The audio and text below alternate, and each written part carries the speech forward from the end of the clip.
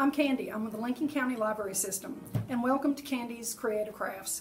I'm going to show you how to make some simple crafts with your children, now that we're all at home, that you can make out of things that you probably have around your house. If you don't have the exact thing that I have, it's okay. You can substitute things. So let's get started. I believe last week I said something about trying to get a clean sock. And you want to know why? Because we're going to make a sock puppet. These adorable little sock puppets. You can make a whole family of them. So let's get started. You're going to start with a sock, preferably a clean one. This one does have the treads on the back, but that's perfectly fine. What you're going to do is you're going to, at the toe of the sock, you're going to kind of gather it together and you're going to put a rubber band around it. Just put the rubber band around a couple of times. Just like that. Now the next thing you're going to do is you're going to cut the toe of the sock into strips. You might want to let a grown-up do this, because I don't want to get anybody hurt. So you're just going to cut it.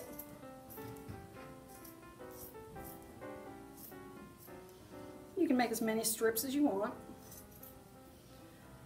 And there you go, this cute little hair. Whoops, we got blue going everywhere. Okay, the next thing you're going to do is you're going to take some cotton balls. I'd say maybe 8 or so, just sort of a handful, almost like you're making a snowball. And you're going to put them in the sock, push them right up to where the gather is with the rubber band. Okay? So there's kind of your puppet in the making. He's shedding. Okay, so our puppet needs a mouth. We're just going to do it out of paper. I'm going to use green paper because I like blue and green together, and I'm going to use a small little cup like this because it's about the size maybe that the mouth should be. But you can make the mouth any shape you want, any color you want. It's your puppet.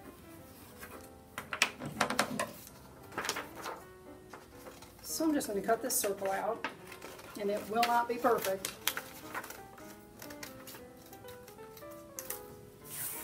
Okay, so I've got this. I'm going to fold it in half, make sure it gets a crease. Okay, and I'm going to put a little tacky glue. You can use Elmer's glue or any kind of white glue you want to. You could use a glue stick, but it probably won't stick as well because of the fabric of the sock. You don't need a whole lot. Oops. I'm going to put my puppet back on my hand. Make sure I know where I want his mouth to be. And I'm going to take the circle with the glue and put it right there and let him chomp. Chomp, chomp, chomp. Okay, so you want to very carefully take your hand out and just give that glue a little time to dry. Okay, the next thing he needs are some eyes. So I have already pre-cut some circles to make his eyes. And I'm just going to use the glue stick to glue the eye together, like that.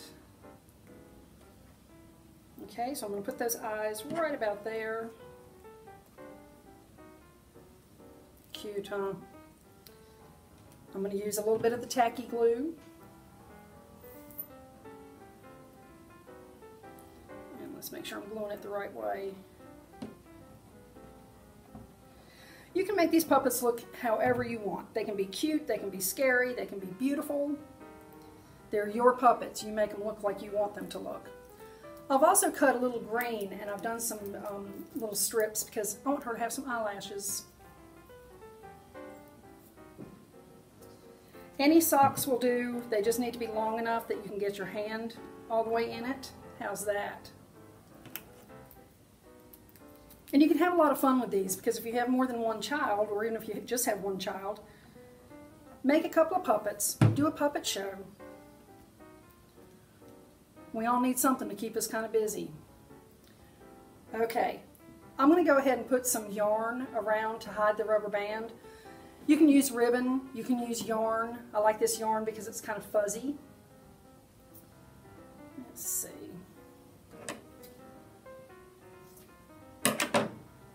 And I'm just going to tie it around that rubber band. Oops. Maybe knot it so it doesn't fall off. Okay, let's see.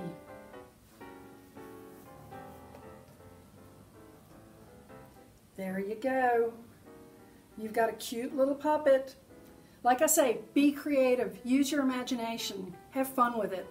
Thank you for staying safe, thank you for staying at home, and have a good day. Bye.